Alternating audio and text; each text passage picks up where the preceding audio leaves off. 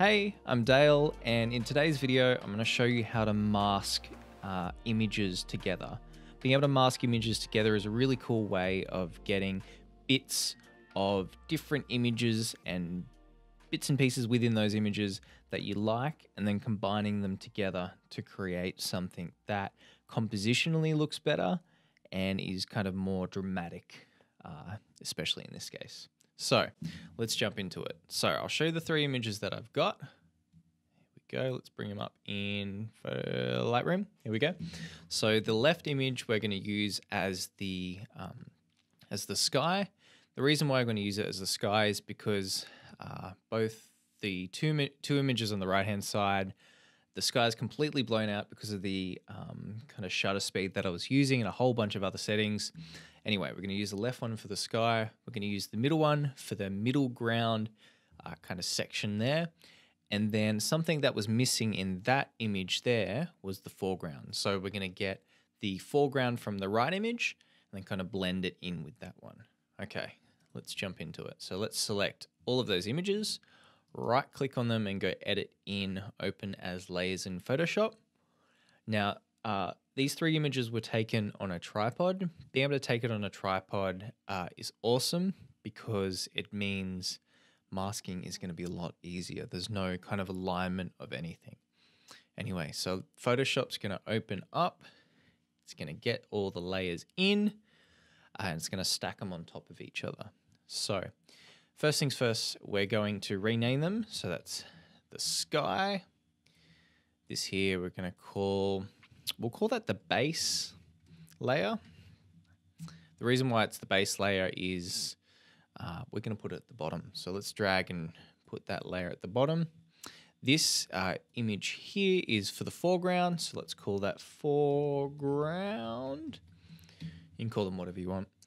But I find this helps. And we're going to jump into it. So first things first, we're going to add a layer mask, which is this little icon down here.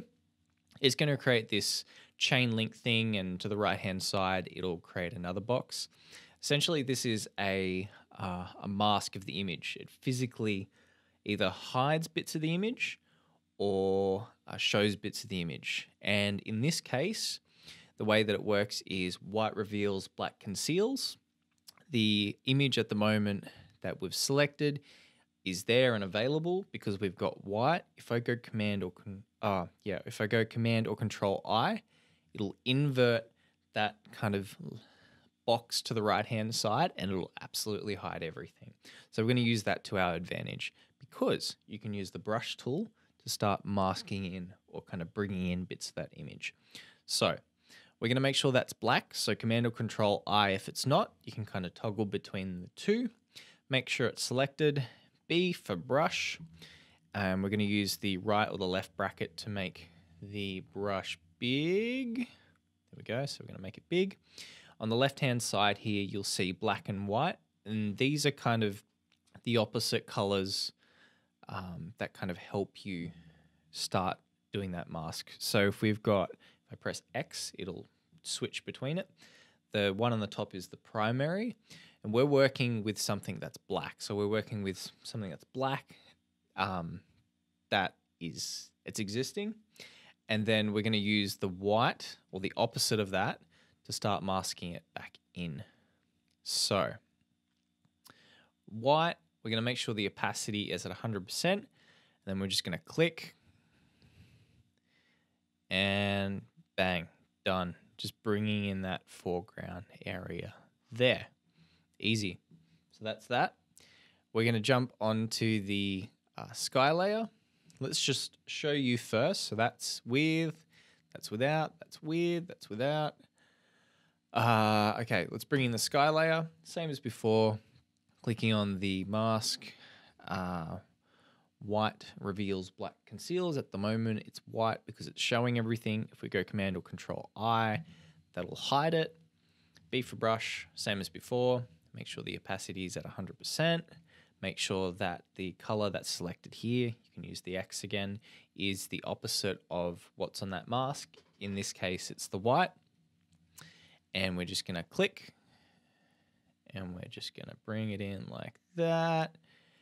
And just as we were about to get to the horizon line, we stop. And the reason why we're going to stop is we're going to go in and do a little bit more fine adjustments. So Command or Control and then the plus or minus will get you in. Kind of zoom in, zoom out. H for hand, lets you kind of drag around the canvas. B for brush again. And then we're going to use the brackets to make it a little smaller. And in this case, we're going to get the opacity not at 100%. We're going to put it down to maybe 40%, thereabouts. And then I'm just going to bring in the horizon. So I'm bringing the horizon from the darker picture there because, in my opinion, it's going to make the image work a lot nicer. Just because your eye focuses on the brightest part of the images. In this case, we want the bright part of the image to be the foreground, kind of going in and then finishing where the sun is there. So anything we can do to kind of help add to that composition, including bringing in some dark near the horizon line, is good. So we're just going to go over the sun there. And as we go over the sun, I'm going to put the opacity up a little bit more. You'll start seeing the detail that comes back in with that there. So you may get some haloing, which is what's going on just here. And that's where the image below isn't completely aligned with the image above, but that is okay. So what we're going to do is we're going to bring the opacity down a little bit more. And then we're just going to go in. And what's cool about masks is if at any point you mess up, you just go X and it'll do the opposite. There we go, so that's fine. H, and I'm just moving along. Whoop. Don't know what I did there, but I'm just going in again. B for brush.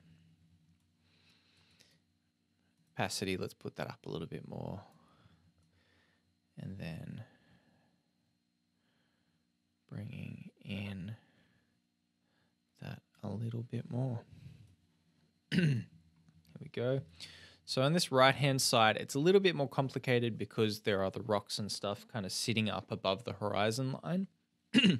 So in this case, we're going to use a quick selection to select those rocks there, or the space above the rocks, and then we're going to mask it out pretty easily. So those rocks are part of the base layer. So what we're going to do is we're going to click on the base layer. Up the top here, we're going to go quick selection. Now, if it doesn't appear there, you can hold down and it might be object selection or something like that. But if you hold down and then click on that, similar to the brush, you can make it bigger or smaller depending on the brackets. And then we're just going to click over it and then let go. And Photoshop's doing its magic. So what Photoshop's doing is it's selecting the contrast, which in this case is the rocks. So we've made that selection based on that layer. Then we're going to go back up to the sky layer, B for brush, making sure that we've got the right layer selected, or the right thing selected here, which is white in this case. And then we're just going to click over that.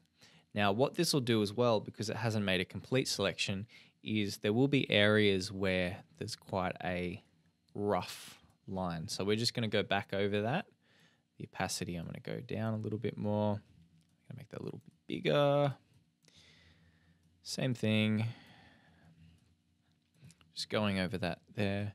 Now, for the more advanced people, yes, you can use luminosity masks. So luminosity masks are awesome and great.